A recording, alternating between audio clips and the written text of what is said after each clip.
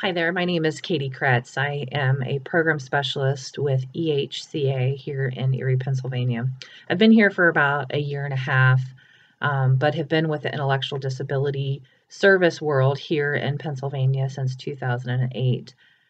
It's been a struggle really since I've been involved with the ID world, in that we've never really been reimbursed as organizations to be able to pay a living wage.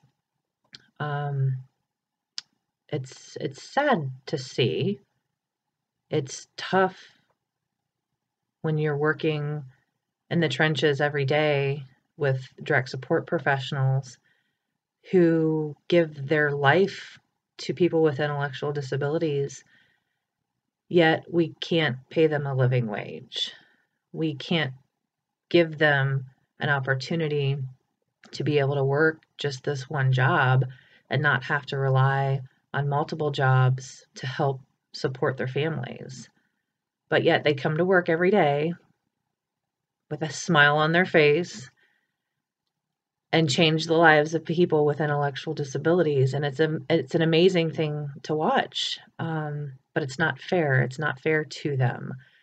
I'm so blessed to have a wonderful team of people who I work with every day, that truly love what they do, and they show up every day because of that love of what they do.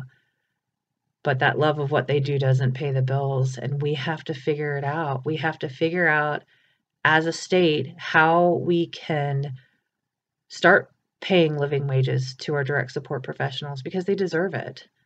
I've always been one to say, well, nobody really deserves anything, but these guys do.